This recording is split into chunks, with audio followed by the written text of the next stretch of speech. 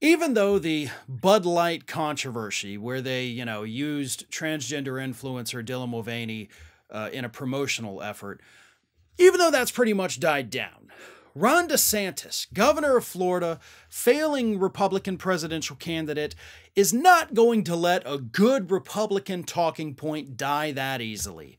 So during an appearance on Jesse Waters' primetime show on this last Wednesday, Ron DeSantis tried to revive this whole controversy by saying that the state of Florida is currently conducting an inquiry into Anheuser Busch, the parent company of Bud Light, and we may, this state, end up suing them for hiring Dylan Mulvaney in that promotional stunt. I don't even know if they actually hired Dylan Mulvaney or if they just put her face on a couple beer cans and said, hey, just go promote this, right?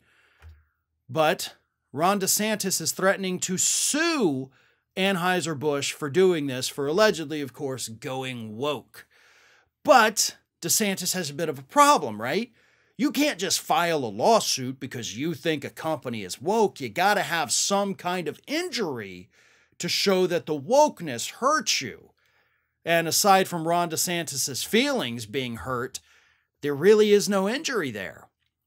So DeSantis has cooked up his own kind of injury, I guess you would call it, in order to justify his investigation and potential lawsuit against Bud Light. So here's what's happening.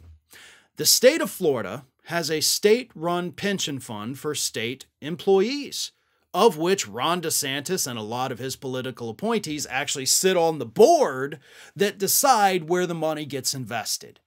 And they had decided long ago they were going to invest some of the state's pension fund money into Anheuser Busch. And when Anheuser Busch launched this promotion, of course, there was Republican backlash, so their stock dipped down a little bit. It wasn't even the biggest stock drop that Anheuser Busch has seen in the last 2 years, but Ron DeSantis is claiming that because you did this promotion, because you were embracing a social ideology, your stock went down, our pensioners suffered, we're going to sue you for breach of fiduciary duty. That's not how that works, by the way. And Ron DeSantis, as a lawyer by trade, knows that. You can't sue a company for making a decision that ended up being a bad decision and resulted in the stock going down. Because again, it wasn't even a hugely significant drop for Anheuser Busch. The numbers are ridiculous. It dropped from $66 per share to $58 per share. But back in September of 2022, the stock was all the way down to $44 per share. So depending on when you bought in, it still seems like the state pensioners are way ahead on that stock. So we didn't actually lose money. We didn't lose the original investment. We lost money that would have already been made off of the investment, but we're still $14 per share ahead of it. So what's the injury there? As I said, fiduciary duty is a big thing with companies, corporations. You have to act in the best interest of your shareholders. However, because you cannot predict what is always going to be in the best interest of your shareholders, fiduciary duty kind of becomes this fluid concept. Can you do something that you think might benefit the company but ultimately backfire? Sure. Can you be sued for that? No. Unless you had hard data showing that you knew this was going to tank your company's stock, but you did it anyway, then you may have a lawsuit. You may have a lawsuit. But none of that evidence exists. And Ron DeSantis knows it. So why is he even suggesting this?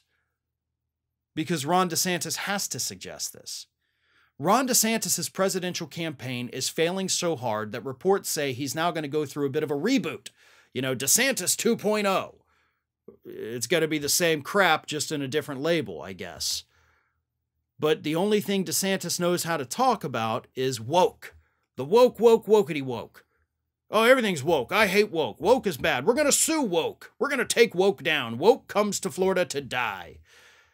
So that's why he's reviving this controversy that most Republicans had probably already forgot about. Like, oh yeah, the Bud Light thing. I forgot about that. I'm not supposed to be drinking it, but I am anyway.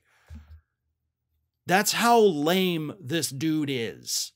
And he's threatening to sue a company in what would be the most quickly dismissed lawsuit I think I've ever seen. But that's all he's got. This man is grasping at straws. He's trying to save his failing presidential campaign, and if he has to get his ass embarrassed in court to do it, then by God, he's gonna do it. Hey everyone, this is Aspen.